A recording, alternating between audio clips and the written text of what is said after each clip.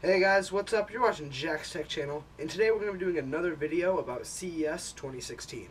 For those of you who don't know what CES is, it's the Consumer Electronics Show, and it's basically a huge event where they show and announce new tech that's scheduled to be released in 2016.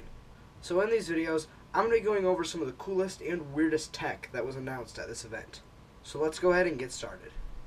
Alright, so today we're going to be looking at the XF100MP camera created by Phase 1. This is an insane camera that can get incredibly detailed video and pictures.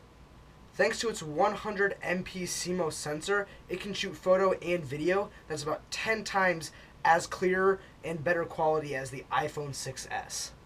The only downside to this camera is that it's going to cost you about $50,000. So my final thoughts on this is that this is an insane camera that I would definitely love to use, but at a $50,000 price point, it doesn't seem very practical for someone like me to get one, or anyone who's just going to be using it for personal photography and video. Let me know what you guys think about this in the comments. Do you think this is way too much money for a camera? Would you buy one of these? Let me know what you think in the comments. If you guys like these videos, make sure to subscribe to my channel down below, where I'll be posting more videos like this throughout the month of January. Thank you guys for watching, hope you enjoyed it, and I'll see you guys in the next one. Goodbye.